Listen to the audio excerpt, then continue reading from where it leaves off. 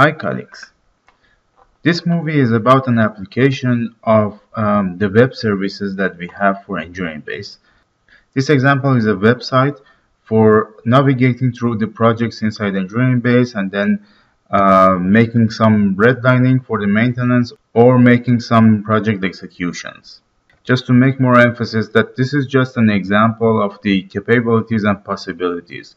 So any kind of enhancements or modifications, of course, is possible. I will make an example with the project execution.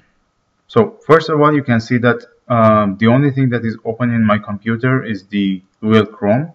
So it shows that the only thing that you need for running this application is just a browser. It means that you can run it on your iPhone, you can run it on your tablet. It's designed to be working on the small devices also. So I go to the project execution. Here you can see that on the left side I have the tree, on the right side I have the preview, and the first thing that I have to enter is the name of the computer that I want to connect. I type the name of the server, which is my computer, and once you press enter you get the list of the databases inside this server. So I will select database and I will load the database. These are the projects inside my database. I will select the project. If you have a low speed internet, you can just uncheck this button, then not all the project will be loaded, only the documents folder will be loaded. Okay, now I have the whole project here. I can navigate through different parts. I can go to here, select one item, see the attributes, go to the functions, for example, storage tank. Again, see all the attributes.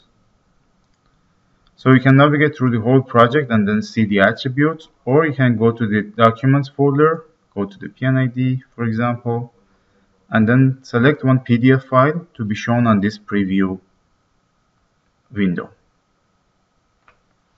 So this is the project execution part. And the story behind is that the sales engineer goes to the customer site with his iPhone, iPad, tablet, computer, whatever, fires up the browser, goes to the project template, and then opens one of these PNIDs. So he can download this PNID, select the path for that.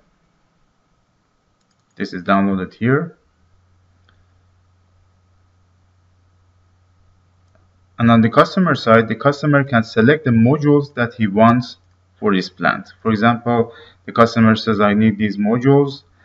He can choose from the drop-down menus which items he wants. He can enter the values, for example, 450.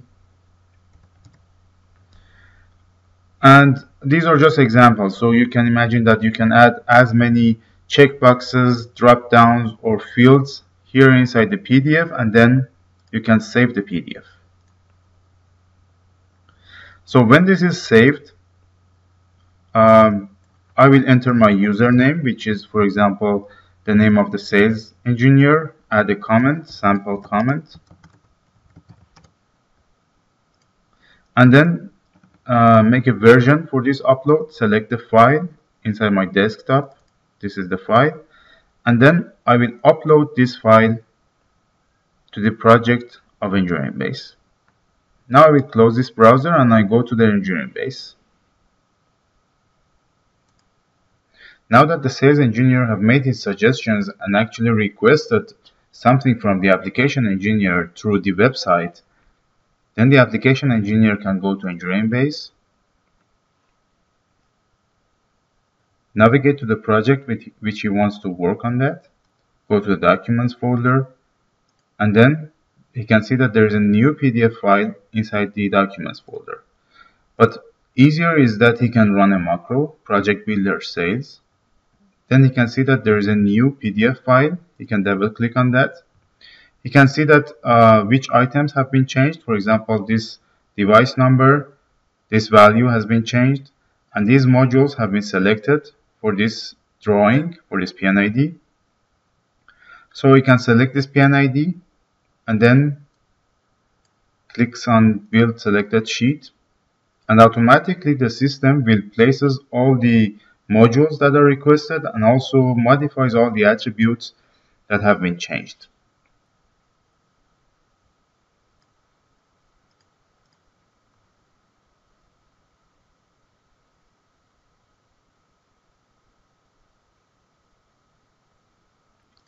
Now I can go to the Documents folder, open that PNID. I can see that the modules have been added to the system, and the value is 450 GL, and 7.1 and 100 psi is selected for this pump. So you can imagine from here the system can automatically create complete reports like bill of material, prices for each devices, prices for each functions, or price for the whole project, and then this can be communicated between the application engineer and sales engineers. So this was one example of project execution. The other example is project maintenance, which with the same method, people that are going to the plants on the site, they can navigate to the project with their mobile devices. They can make some redlining, they can add comments to the PDF files, and then they can upload these PDF files remotely to the database of engineering base, so the application and process engineers or maintenance engineers can see their comments or red lines or modifications on the plant. Thank you very much.